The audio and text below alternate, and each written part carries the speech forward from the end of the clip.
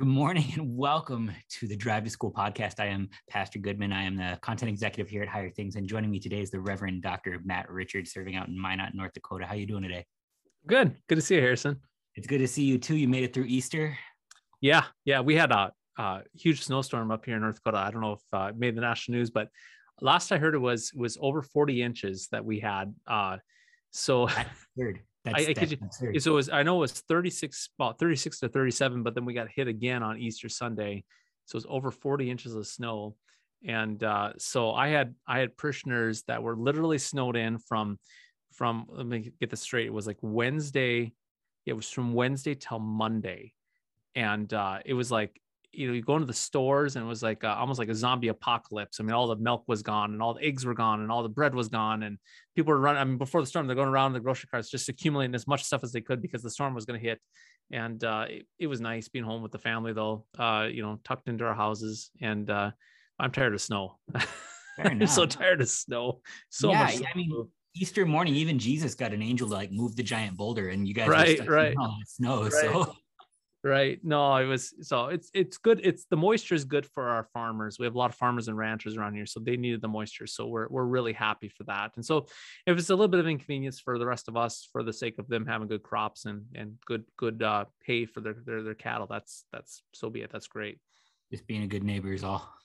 Yeah. Shoveling snow and complaining, right? Right.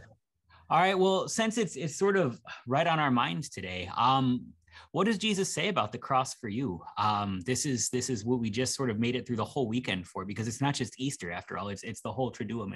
It's Maundy Thursday and Good Friday and the Vigil moving into the resurrection of our Lord. But what does all of this mean for you? Yeah, for us, for you, for me, for those that are listening, for the young, for the old, for everyone, it's simple. It is finished. And it's a fun little Greek word that's fun to say. It's tetelestai. It's just a fun little Greek word. It is finished. And if you think about the word is finished, gosh, what's finished? God's wrath against us and our sin is finished. What's finished? The condemnation of sin against us is finished. What's finished? The devil's finished. Everything else has been crucified unto us. And so when Jesus finishes it, he accomplishes it all for us. And so, for us as Christians, we live off of the finished work of Jesus and what he did. And as we were talking just briefly beforehand, you think about this in our lives, we're always living for tomorrow's accomplishments in this world. And so if you're a student, the grades you got in first grade, they don't matter. You got to get the grade here coming up. Sporting events, if you're maybe a junior in high school and you were the champions, it doesn't mean anything for your senior year. You have to You have to move forward to a new accomplishment. And that's the same thing with work. We show up to work to make sales. We do other things. We're always moving forward to that which is in the future. So I've heard it said before that the accomplishments of the past, how do they go? Something about the fact that accomplished in the past, we can't live with them. Otherwise we void the future potential in front of us. However, when it comes to Christianity, for us as Christians, we do live off of the accomplishments of the past, not ours, but Christ. They count for something. They matter. They continue forever. So those words of Jesus saying, "It is finished," they echo through eternity. And that declaration of what he did on the cross matters 2,000 years ago. It matters, 1,500 years ago. It matters 500 years ago. It matters right now. That it's finished and it continues to be finished for you and for me. Right. This is a hugely different thing for the rest of the world. One of the tricks that I learned really early on was never look like you're good at something, because then people will expect you to do more of it. This is sort of the burden of actually accomplishing things in this world. I remember I was in high school and I spent hours convincing my mom that I didn't know how to clean a mirror. So she would say, clean the mirror, and I do a terrible job at it and leave streaks all over the place. So eventually she just gave up and realized I wasn't capable of doing this thing. So somebody else would have to. If you show that you're good at something, the best thing that you can hope for is to do more of it. And this is sort of the burden of works in this world. And so even when it's a fun thing, all right, so win a championship. And then next year, what's the expectation? Now you better be good. Yeah, I mean, for you to come out and be anything less than good, it's worse than before.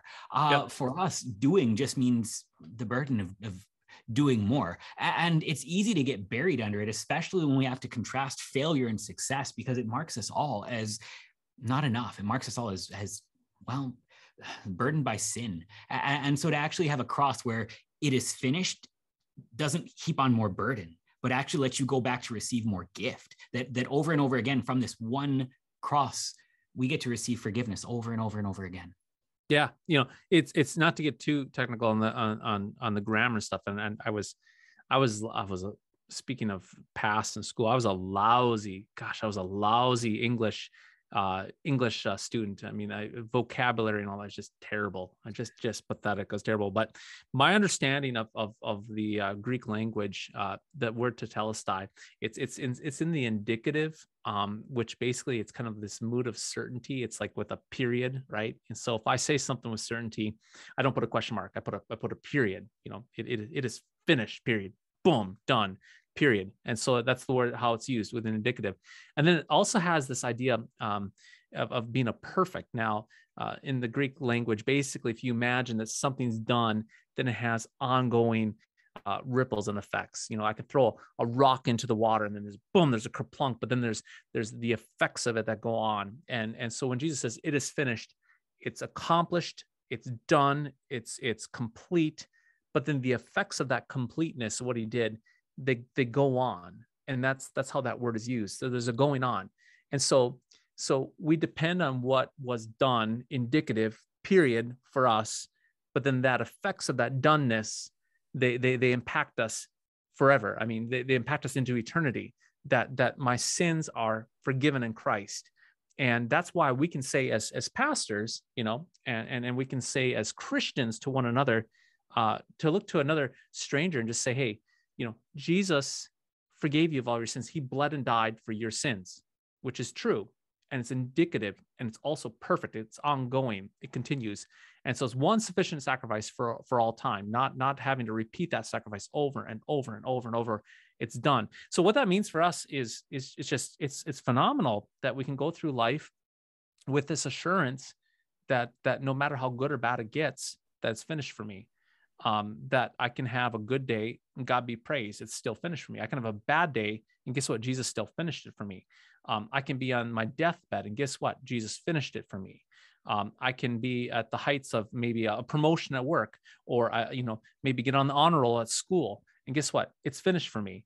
And so the assurance is not dependent upon my future accomplishments. It's on the accomplishments of Jesus, which then leads to freedom, leads to joy, which just leads to just serving one's neighbor and resting that whether it's up, down, left, or right, it's finished.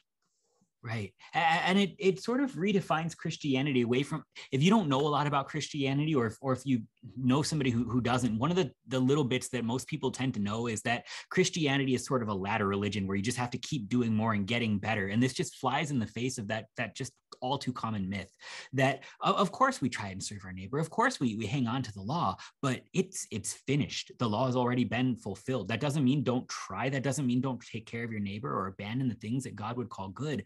But it means that your failure can't undo Christ's victory. And yep. That's a great joy. Yep.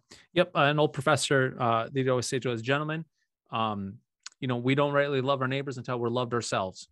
And so it's being loved ourselves, and also understanding that God doesn't need our good works, our neighbor does. And so, this into everything. I mean, think of the Apostle Paul. I love it. I just love it in the epistles where he kind of has this little match of credentials. He's like, okay, so, you want to see who's the biggest Christian. All right. So it'd be like, Paul coming out and saying, okay, Bible trivia points. I've got the most. Check. Got it. Credentials. I went to the most VBSs, and I went to the most youth trips, the most mission trips. Check. I went to all the colleges. I went to all the seminaries. I've taken all the classes. I got tons of these crosses around my neck, and he has all these things, and he lays this, all the credentials, and he builds this whole case about how he's better than everybody else. And then he says what? He says, this is skubala, right? It's dung compared to what? Christ, the surpassing worth of richness of Christ. And so it's beautiful. I mean, it's freedom that it is finished. It's in Jesus. It's not in me. It's not in Harrison. It's not in what we do. It's in Christ. And So that means I get to serve my neighbor. I get to bless others, because Christ loves me. Christ did it all for me, and it's finished. It kind of levels the vocational playing field a little bit too. If you happen to be a student and get bossed around by teachers all the time and you have trouble with that, if you happen to be a student and you don't get to wear one of these fancy black shirts with the white thing, and so you just can't be as spiritual or as religious, it's again a recognition that no, actually, if Jesus is for you, you are whole, you are complete. There's no adding to it. And so the student is every bit as holy as the teacher. The layman is every bit as holy as the pastor. There is no more sort of like staggered value in the eyes of the Lord, but it is finished actually radiates outward even for this. Yeah, absolutely. I mean, it comes back to the Ephesians text too, right? God prepared in advance works for us to walk in. And so he laid them out for us, and we get to just simply walk in them. And it's glorious. And so I don't do the good works to become a Christian. I do good works because I already am, and that's the whole difference. And so if it isn't finished, then we have to do good works to become a Christian or stay a Christian. But because it is finished, we don't do them to become, we do them because we are redeemed. We are forgiven. Christ's blood and died for us. It's sufficient for us. And so we can't add to it. And so because we can't add to it, we're free. We're free to serve our neighbor. When we fail, we can't take away from it either. This is actually one of the most reassuring things that since Christ is risen, he who is crucified is risen from the dead. Well, we get to ask of all our failures, of all our sins, of all the things that we lose the most sleep over, our deepest shames and our biggest, our most oppressive guilts. Can it go back 2,000 years in past and put Jesus back in the tomb? Yeah. Because if you can't sin in such a way that puts Jesus back in the tomb, it's finished, means that sin is forgiven. Yep. Our actions of today cannot absolutely sit spot on that our actions today cannot go and keep them from going to the cross or keep them in the tomb. It's again, it's in the indicative, right? I mean, he bled, he died, and he rose. It's objective. And that's what I love. It's fixed in objective time and place. This Christian faith, it's not a ethereal idea or some sort of concept that we've all put our heads together and we agree upon and say like, hey, this sounds good. Let's okay, that's great, Harrison. Yep, we got it. Let's teach it now. No, it's objectively something that happened, bled, died, and rose for us, and it's for us. It's a gift. And again, we have those words where Christ says, as he gave up his spirit, it is finished, and they echo through eternity, and they're for us. That's fantastic. Well, let's roll out with the podcast that way too. It's finished. Thanks. It is finished. Yep. It's done. Complete. All right. Hey, thanks for sticking around for us. We'll see you next time. Sounds good, Harrison. See ya.